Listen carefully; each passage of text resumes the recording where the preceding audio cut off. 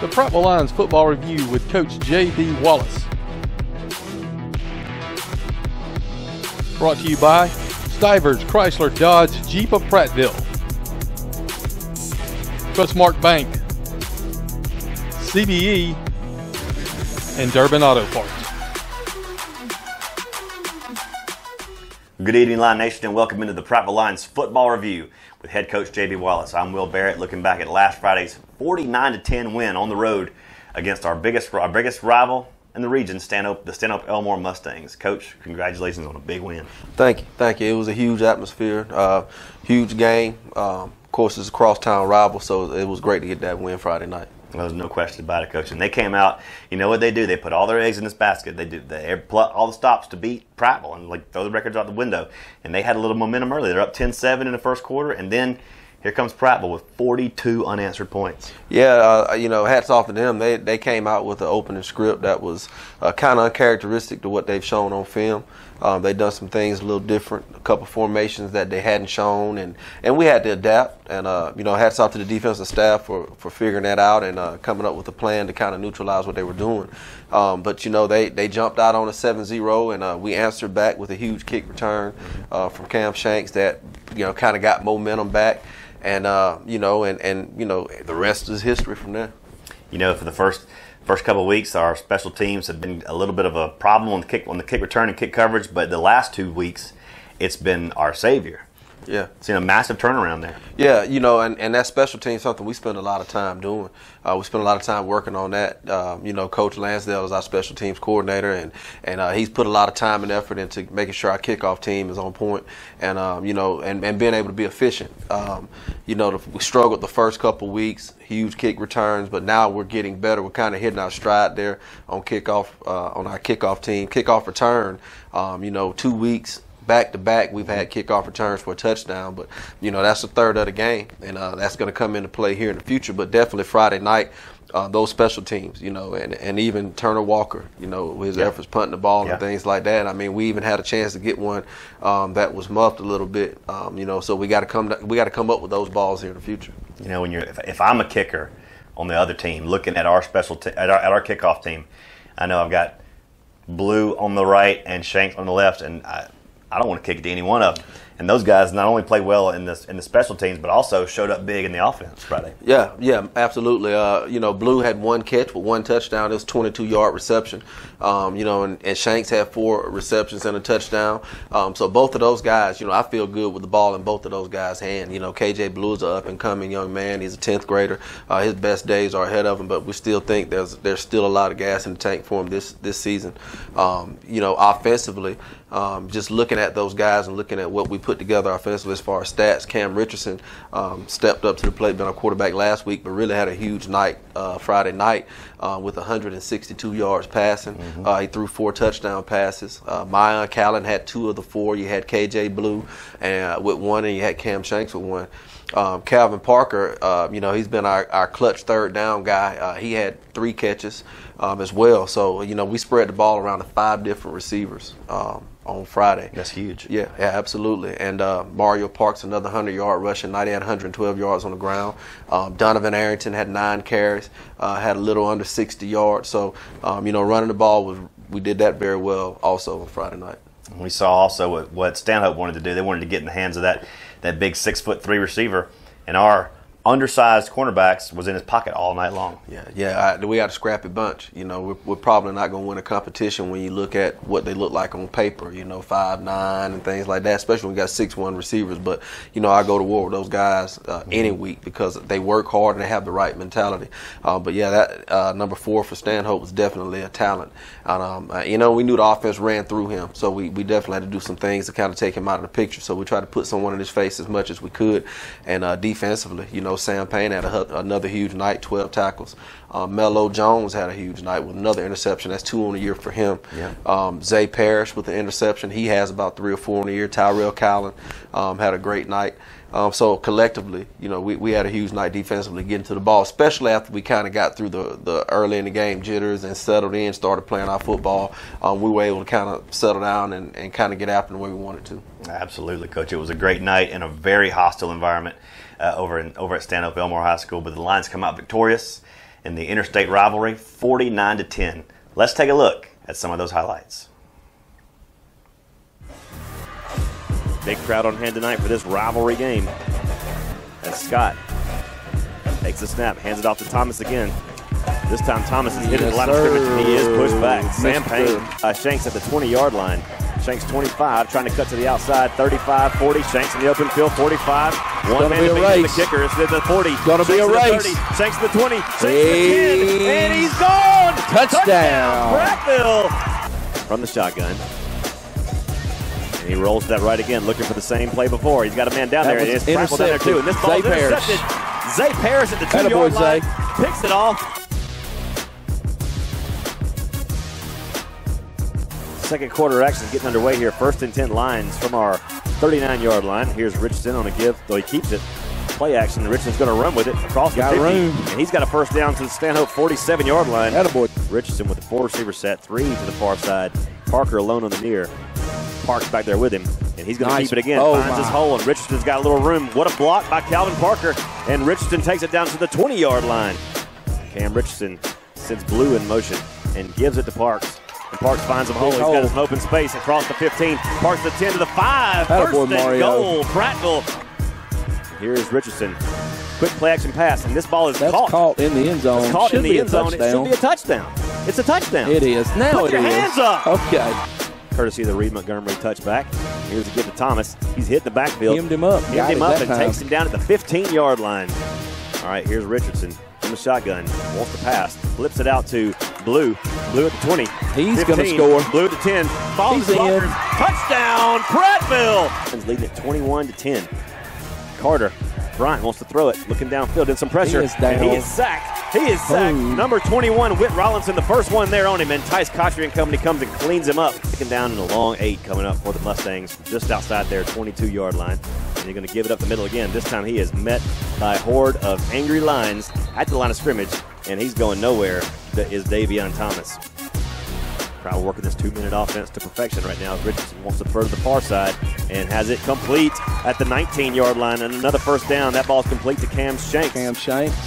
And Richardson gives it up to Arrington. Arrington puts his head down, runs over a man, and he is in the end zone. Here's Bryant. 1st and 10 from their own 16. He gives up to Thomas, and Thomas is stroked. He is stroked at the 16, 17-yard line. Finished off by Brian Braggs. 3 receivers on the far side, 1 to the near. Arrington back there with him. He drops the pass and throws it out complete to Shanks with some blockers ahead. Steps aside and he may go. Shanks to the 15, 10 to the 5. Touchdown, Prattville. That boy is good.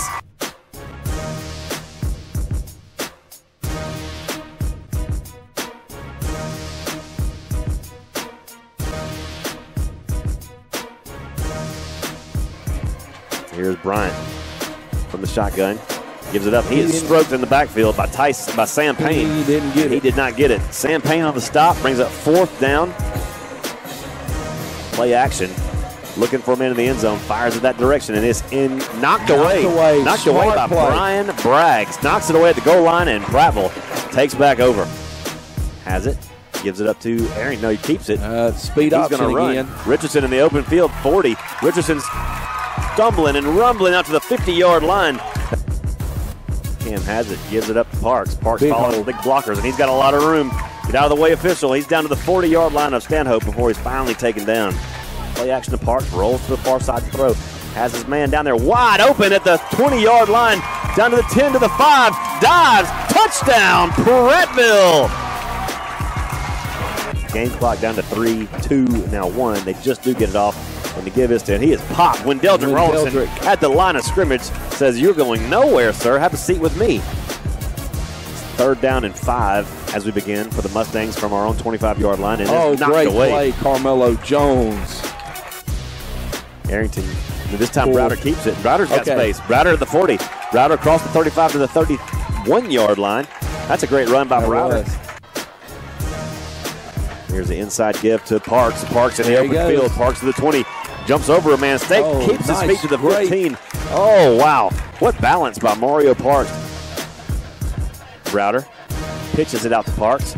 Parks dives in the end zone. Touchdown. That one stays inbounds. He's under the goalpost. There we go. Touchdown, Prattville. First and 10 Mustangs from our 23-yard line. Bryant wants to throw, and he's going to be sacked. He is going to be sacked. Speed rush by Eric Miner and Tice Cotry. Yep.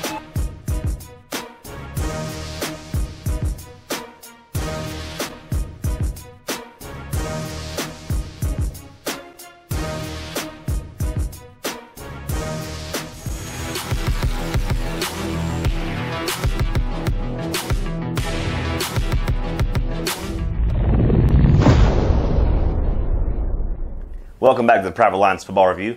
Coach, it's time to announce the Buffalo Rock Pepsi Player of the game, and there was one very much extremely standout player Friday night. Yeah, well, Friday night, Buffalo Rock Pepsi Player of the game is going to go to a guy that has stepped up and took a new role in our offense and has done an extraordinary job so far, and it's going to be Cam Richardson. Cam Richardson threw for 162 yards, had 55 on the ground. He threw for 4 touchdowns and led our offense to victory on Friday. So Cam Richardson is our Buffalo Rock Pepsi Player of the game. Congratulations, Cam Richardson. You are the Buffalo Rock Pepsi Player of the game.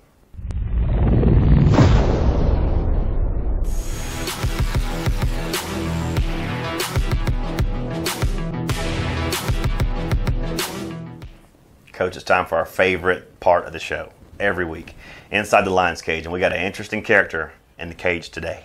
Oh, yeah. This week, Inside the Lions Cage, is going to go one of our defensive backs, a guy with great personality, plays hard on the field, has a mean streak that you have to see him play to see that mean streak. Very physical young man, but he's great to be around, and that's Tyrell Cowling. He'll be inside the Lions Cage, so this is going to be a treat. Yeah, you're going to enjoy this guy. Let's go inside the Lions Cage with number 3, Tyrell Cowling.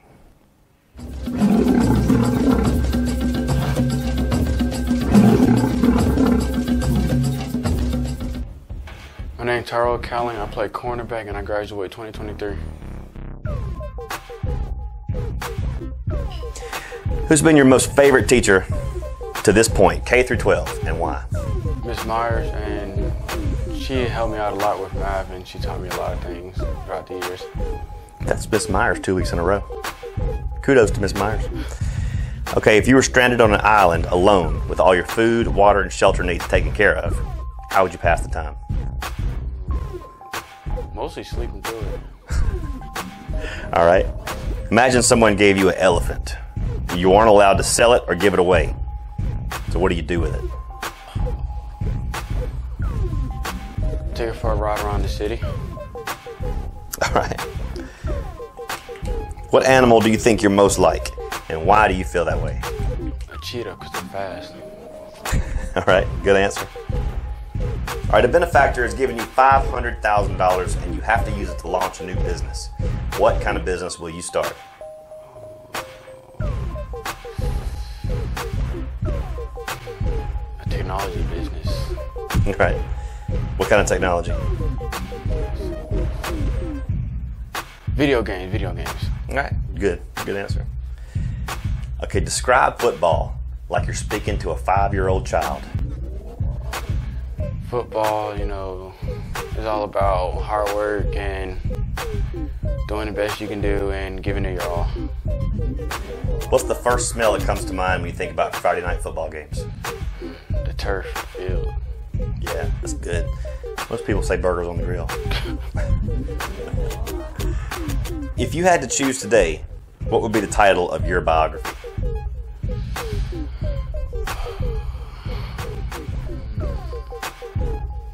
The Life of Tyrell Cowling. All right.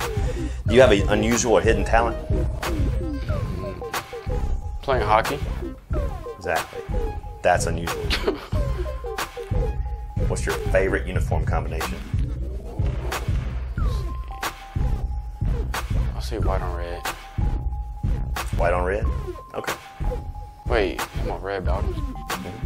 You mean, gotcha. Red bottoms, white tops? Yeah. Okay. Ready? Here we go. School. Math. Football. Cleats. Family. Cookout. Prattville. Lions. Dragons. Fire. 1, 2, 1, 2, 3, 4. Hooray. Hooray for Prattville, hooray for Prattville. Someone's in the stand yelling, hooray for Prattville. 1, 2, 3, 4, Timmy, we yelling for Prattville. That's who. Ooh, yes! Woo!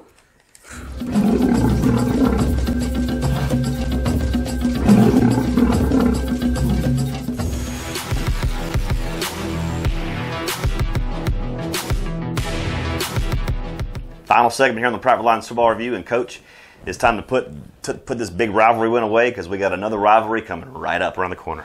Yeah, we're back to the region play, and we're in some must-win games, and Enterprise has been playing some real good football this year. Mm-hmm. They lost 2 tough games to Auburn and Central, but that's a good football team. They're good football teams that they lost to, so I had a chance to go up and watch them in person and watch them play, and they got players all over the field, so we have our work cut out for us this week. On the road at Enterprise, it's always a difficult place to play. They pack that place in. You've been there before. We've come away with good results. But, Coach, anytime you go down that far into the Wiregrass, it's complicated. Oh, yeah. It's something about playing in the Wiregrass. You gotta make sure you travel well, and you got to make sure you guys stay focused. I mean, that's going to be the huge thing about playing this one. And it's a region game, like I said, and these region games are adding up. So this one has got to count. So we got to make sure we do all the little things right to make sure we come out with a win on Friday night. No doubt about it.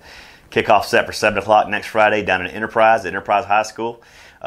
Make sure you travel down there. The Lion Nation has always traveled well. They packed the stands against Stanhope this past week, Coach. It seemed like there was more in our stands than on the home side, and that's not the first time that's happened. Man, I noticed that. Coming back after halftime, I looked over there and I saw the Proud over there. Mm-hmm. That pride was in the stands, and that's something that is intimidating to the other team as well. So make sure we get down Friday night and pack the stands. We want more Prattville fans there than they have Enterprise fans there. I mean, that's something that we expect, and that's what we do. That's right. The broadcast team will be in the stands with you. So come join us Friday night out at Enterprise. And until then, for Coach Wallace, I'm Will Barrett with Milzer behind the camera saying good night, God bless, and go Lions. The Prattville Lions Football Review with Coach J.D. Wallace. Brought to you by Stivers Chrysler Dodge Jeep of Prattville, Trustmark Bank, CBE, and Durbin Auto Parts.